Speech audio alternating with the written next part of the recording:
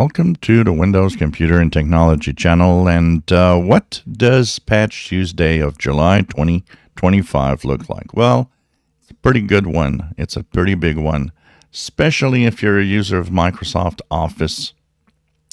So in July 2025, the fixes are for 137 security flaws. One of them is a 0-day, exploited in the wild. And there's a lot of critical vulnerabilities across the different services and platforms. So that includes 53 elevation of privilege vulnerability, 8 security feature bypass vulnerabilities. That also includes 41 remote code execution vulnerabilities. There's 18 information disclosure vulnerabilities. There's 6 denial of service vulnerabilities and 4 spoofing flaws in there. So that does not include some that were in Microsoft Edge and the security flaws. So for servers, there's the Microsoft SQL Server information disclosure that is a critical flaw and is the 0-day that we mentioned.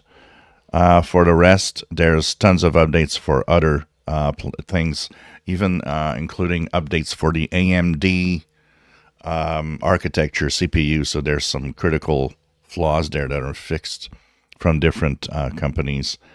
A lot of critical flaws in Microsoft Office itself with remote code execution vulnerabilities and SharePoint, Microsoft Office Word. So there's a lot of stuff in there.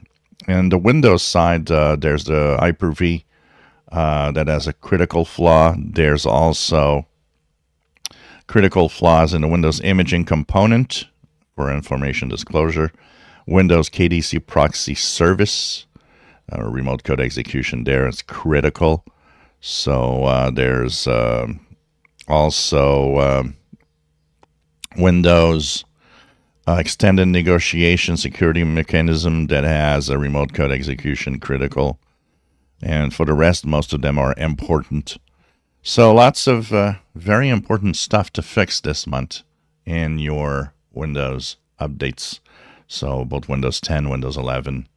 And of course, if you're using Microsoft Office, make sure that it is part of the cycle of updating Office. In Windows, you have a check mark where it says you can update other components at the same time. That includes Microsoft Office. So do check that out because there's quite a few flaws in Office this month.